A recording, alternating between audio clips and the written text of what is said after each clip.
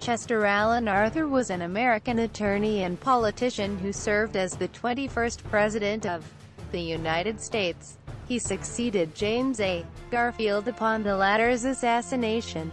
At the outset, Arthur struggled to overcome a slightly negative reputation, which stemmed from his early career in politics as part of New York's Republican political machine. He succeeded by embracing the cause of civil service reform. His advocacy for, and subsequent enforcement of, the Pendleton Civil Service Reform Act was the centerpiece of his administration. Arthur was born in Fairfield, Vermont, grew up in upstate New York, and practiced law in New York City. He served as quartermaster general in the New York Militia during the American Civil War. Following the war, he devoted more time to Republican politics and quickly rose in the political machine run by New York Senator Roscoe Conkling, appointed by President Ulysses S. Grant to the lucrative and politically powerful post of Collector of the Port of New York in 1871. Arthur was an important supporter of Conkling and the Stalwart faction of the Republican Party. In 1878, the new president, Rutherford B. fired Arthur as part of a plan to reform the federal patronage system in New York. When Garfield won the Republican nomination for president in 1880, Arthur, an Eastern stalwart, was nominated for vice president to balance the ticket. After just half a year as vice president, Arthur found himself in the executive mansion due to the assassination of his predecessor. To the surprise of reformers, Arthur took up the cause of reform, though it had once led to his expulsion from office. He signed the Pendleton Act into law and strongly enforced its provisions.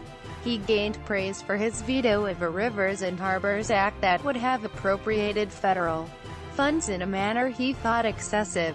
He presided over the rebirth of the United States Navy, but was criticized for failing to alleviate the federal budget surplus, which had been accumulating since the end of the Civil War. Suffering from poor health, Arthur made only a limited effort to secure the Republican Party's nomination in 1884. He retired at the close of his term. Journalist Alexander McClure later wrote, "No man ever entered the presidency so profoundly and widely distrusted as Chester Alan Arthur, and no one ever retired more generally respected, alike by political friend and foe." Quote, although his failing health and political temperament combined to make his administration less active than a modern presidency, he earned praise among contemporaries for his solid performance in office. The New York World summed up Arthur's presidency at his death in 1886. No duty was neglected in his administration, and no adventurous project alarmed the nation. Mark Twain wrote of him, quote, "It would be hard indeed to better President Arthur's administration over the 20th and 21st centuries." However, Arthur's reputation mostly faded among the public. Early life, birth and family. Chester Alan Arthur was born October 5, 1829, in Fairfield, Vermont. The family's frequent moves later spawned accusations that Chester Arthur was not a native-born citizen of the United States. When Arthur was nominated for vice president in 1880, a New York attorney and political opponent, Arthur P. Pittman, initially speculated that Arthur was born in Ireland and did not come to the United States until he was 14 years old. Had that been true, opponents might have argued that Arthur was constitutionally ineligible for the vice presidency under the United States Constitution's natural-born citizen clause. Education. Arthur spent some of his childhood years living in the New York towns of York, Perry, Greenwich, Lansingburg, Schenectady, and Hoosick. After graduating, Arthur returned to Shattuck and became a full-time teacher, and soon began to pursue an education in law. Early career. New York lawyer. When Arthur joined the firm, Culver and New York attorney John J. the grandson of the founding father of the same name, were pursuing a habeas corpus action against Jonathan Lemon, a Virginia slaveholder who was passing through New York with his 8 slaves. In 1856, Arthur courted Ellen Herndon, the daughter of William Lewis Herndon, a Virginia naval officer. Civil War. In 1861, Arthur was appointed to the military staff of Governor Edwin D. Morgan as engineer-in-chief. On April 5, 1882, Arthur was elected to the District of Columbia Commandery of the Military Order of the Loyal Legion of the United States, MOLLUS, as a third-class companion, the honorary membership category for militia officers and civilians who made significant contributions to the war effort. He was assigned MOLLUS insignia number 2430. Arthur returned to being a lawyer, and with the help of additional contacts made in the military, he and the firm of Arthur and Gardner flourished. Arthur's political prospects improved along with his law practice when his patron, ex-Governor Morgan, was elected to the United States Senate. New York politician. Conkling's machine.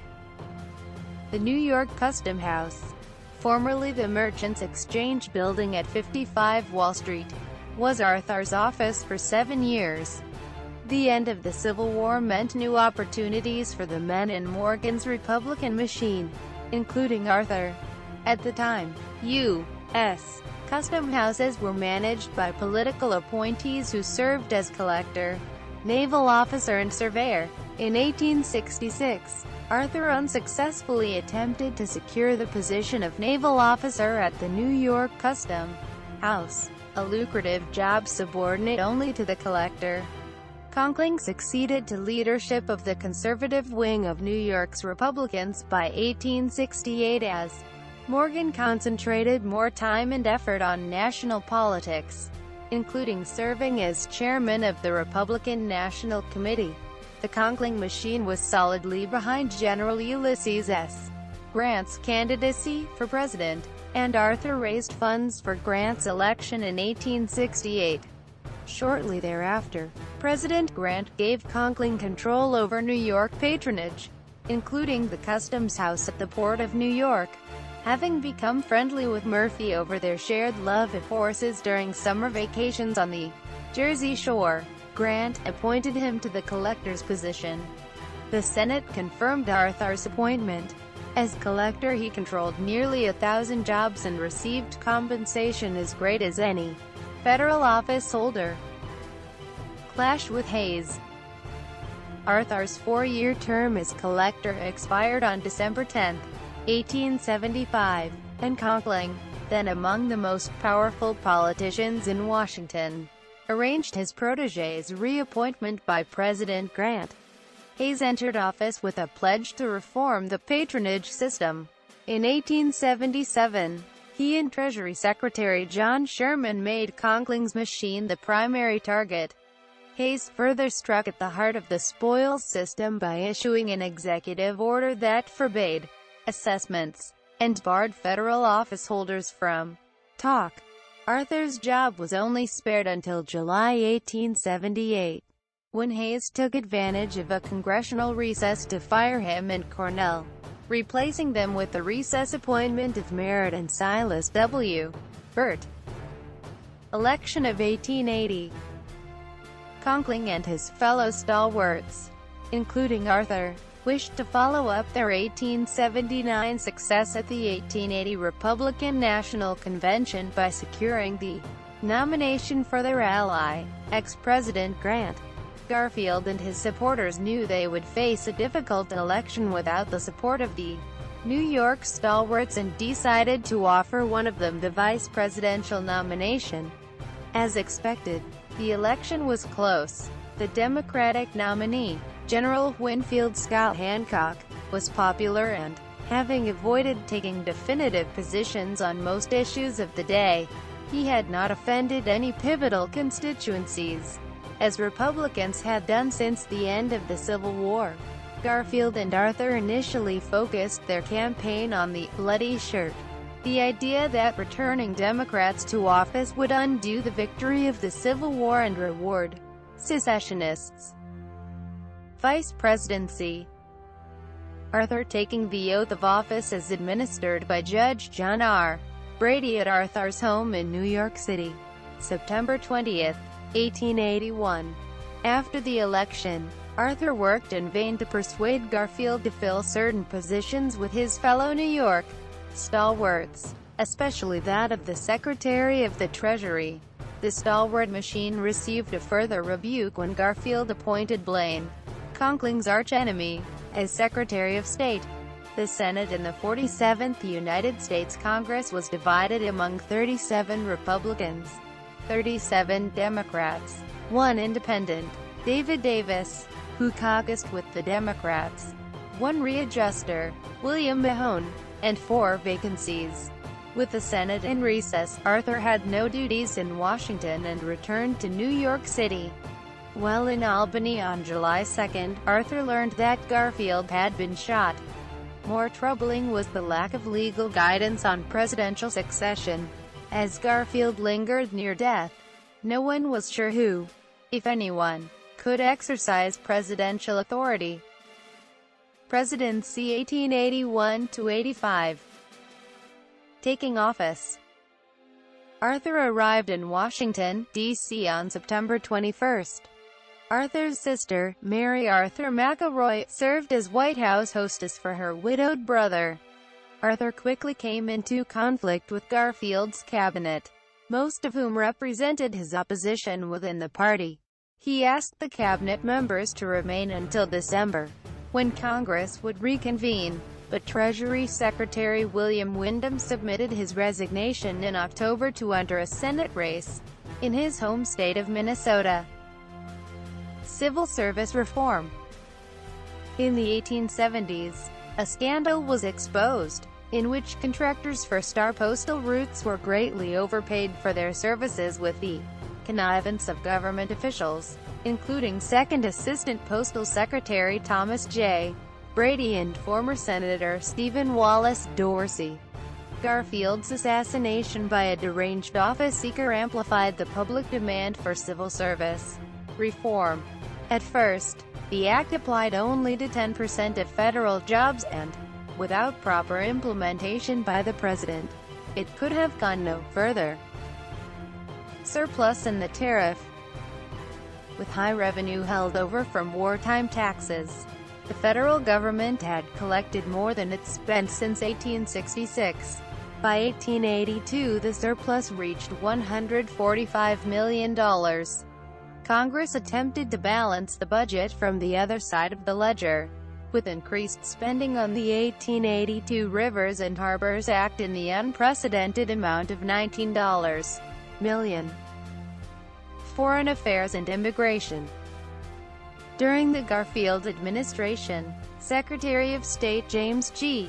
Blaine attempted to invigorate United States diplomacy in Latin America, urging reciprocal trade agreements and offering to mediate disputes among the Latin American nations. The 47th Congress spent a great deal of time on immigration, and at times was in accord with Arthur. A more contentious debate materialized over the status of Chinese immigrants. In January 1868, the Senate had ratified the Burlingame Treaty with China, allowing an unrestricted flow of Chinese into the country.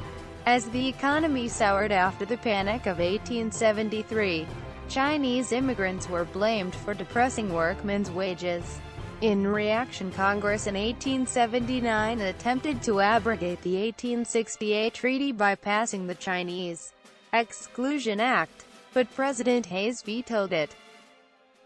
Naval reform. The Squadron of Evolution at anchor in 1889. After Yorktown had been added, Chicago, Yorktown, Boston, Atlanta. In the years following the Civil War, American naval power declined precipitously, shrinking from nearly 700 vessels to just 52, most of which were obsolete. Civil rights. Like his Republican predecessors, Arthur struggled with the question of how his party was to challenge the Democrats in the South, and how, if at all, to protect the civil rights of black Southerners. Other federal action on behalf of blacks was equally ineffective. When the Supreme Court struck down the Civil Rights Act of 1875 in the civil rights cases, Arthur expressed his disagreement with the decision in a message to Congress, but was unable to persuade Congress to pass any new legislation in its place. Native American policy.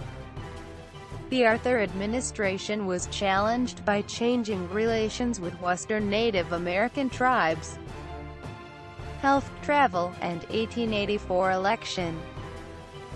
Arthur on an expedition in Yellowstone National Park along with Philip Sheridan and Robert Todd Lincoln. Shortly after becoming president, Arthur was diagnosed with Bright's disease, a kidney ailment now referred to as nephritis. As the 1884 presidential election approached, James G. Blaine was considered the favorite for the Republican nomination. But Arthur, too, contemplated a run for a full term as president. Administration and cabinet. Judicial appointments. Arthur made appointments to fill 2 vacancies on the United States Supreme Court. The first vacancy arose in July 1881 with the death of Associate Justice Nathan Clifford, a Democrat who had been a member of the court since before the Civil War. Retirement, death, and memorials. Arthur left office in 1885 and returned to his New York City home 2 months before the end of his term. Several New York stalwarts approached him to request that he run for United States Senate, but he declined, preferring to return to his old law practice at Arthur, Neville's and Ransom. After spending the summer of 1886 in New London, Connecticut, he returned home, and became seriously ill and, on November 16, ordered nearly all of his papers, both personal and official, burned. In 1898, the Arthur Memorial Statue, a 15-foot, bronze figure of Arthur standing on a bar granite pedestal, was created by sculptor George Edwin Bissell and installed at Madison Square, in New York City. Arthur's unpopularity in life carried over into his assessment by historians, and his reputation after leaving office disappeared.